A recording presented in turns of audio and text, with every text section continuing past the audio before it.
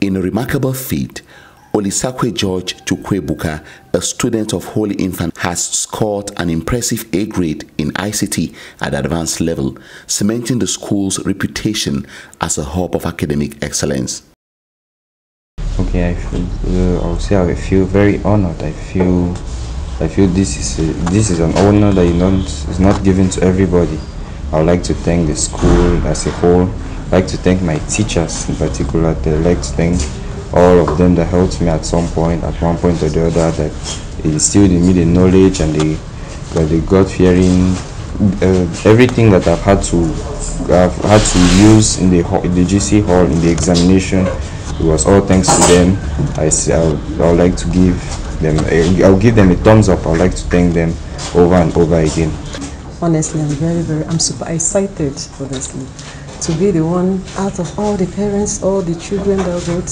Only two of us were chosen, my child and myself, as the child and parent, to be represented at this great occasion. Honestly, it's an honor for me and my family.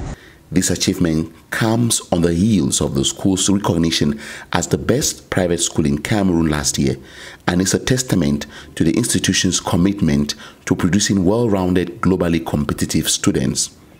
To score an A grade in a subject like computer science has not been all that easy. It is thanks to the contribution of so many people, the teachers, you have the parents, you have the proprietors, the environment, the friends too. So I think this is a special day for Holy Infant School for celebrating this award that the Central Regional Association of Computer Science and ICT teachers have given. Chukwuebuka's outstanding performance has earned him a spot on the honor roll with an impressive 5 A's at advanced level. His teachers, beaming with pride, have pledged to work even harder to achieve more accolades. The proprietors are thrilled to see their mission become a reality, with the impact of their students being felt globally. What I have to tell Josh is that he is going to be the ambassador of this school everywhere he goes. You see, we were sent, myself and my husband, have a mission. And the mission which the Lord has given us is to help children to get to know Him, to love Him and to serve Him. That was our mission. And now we are passing that message to children here, hoping that when these children grow up, they will carry on with the same mission which the Lord had assigned to us. First of all, when we came here, in 1972 when we came here, there were no Anglophone schools. We only had one Anglophone school behind the old presidency.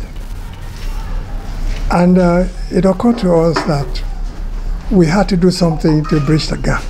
The recognition of students who achieve A grades in computer-related subjects is a great motivation for young people to work hard and embrace ICT, an essential domain in education today. This year, unlike last year, we decided to award all those who scored A grades in computing subjects, as A-level computer science, ICT, and ordinary level computer science.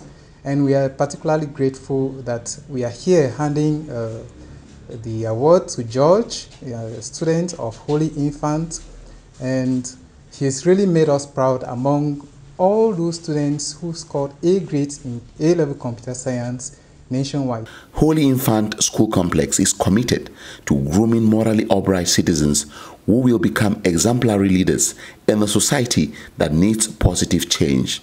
Holy Infant is a complex that was started way back in 1993 with the primary school and nursery school, and it has grown up from the nursery through primary, high school, secondary through high school, and now we have a Holy Infant University Institute.